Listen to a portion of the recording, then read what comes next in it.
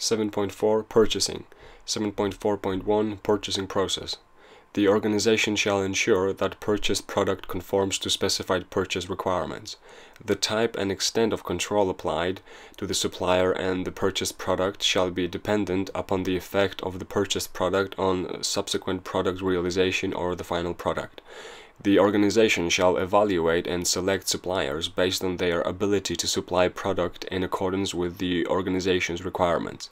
Criteria for selection, evaluation, and re-evaluation shall be established.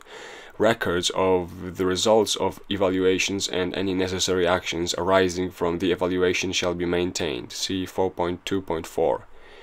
7.4.2 Purchasing information. Purchasing information shall describe the product to be purchased, including, where appropriate, a. requirements for approval of product, procedures, processes, and equipment, b. requirements for qualification of personnel, and c. quality management system requirements. The organization shall ensure the adequacy of specified purchase requirements prior to their communication to the supplier. 7.4.3 Verification of purchased product. The organization shall establish and implement the inspection or other activities necessary for ensuring that purchased product meets specified purchase requirements.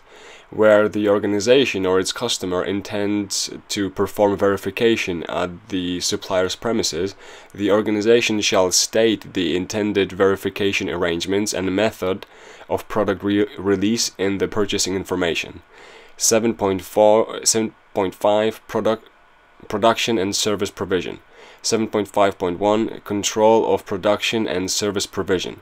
The organization shall plan and carry out production and service provision under controlled conditions.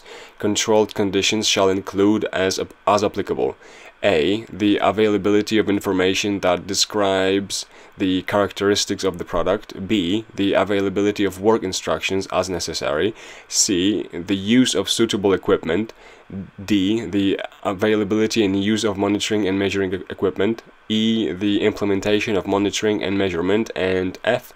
the implementation of product release, delivery, and post-delivery activities.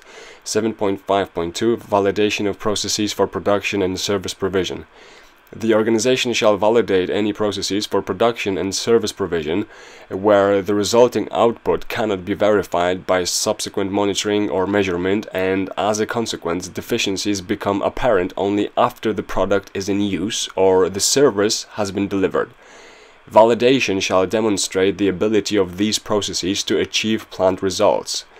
The organization shall establish arrangements for these processes, including, as applicable, a. define criteria for review and approval of the processes, b.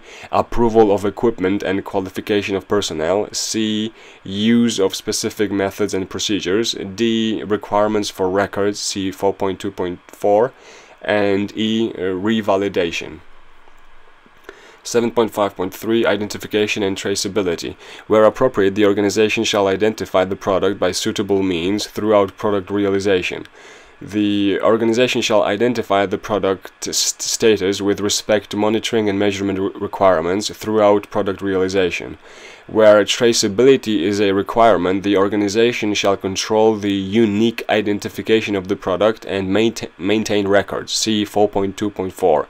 Note, in some industry sectors, configuration management is a means by which identification and traceability are maintained. 7.5.4 Customer property. The organization shall exercise care with customer property while it is under the organization's control or being used by the organization. The organization shall identify, verify, protect, and safeguard customer property provided for use or incorporation into the product. If any customer property is lost, damaged, or otherwise found to be unsuitable for use, the organization shall report this to the customer and maintain records. See 4.2.4. Note, customer property can include intellectual property and personal data. 7.5.5 Preservation of product. The organization shall preserve the product during internal processing and delivery to the intended destination in order to maintain conformity to requirements. As applicable, preservation shall include identification, handling, packaging, storage, and protection. Preservation shall also apply to the constituent parts of a product.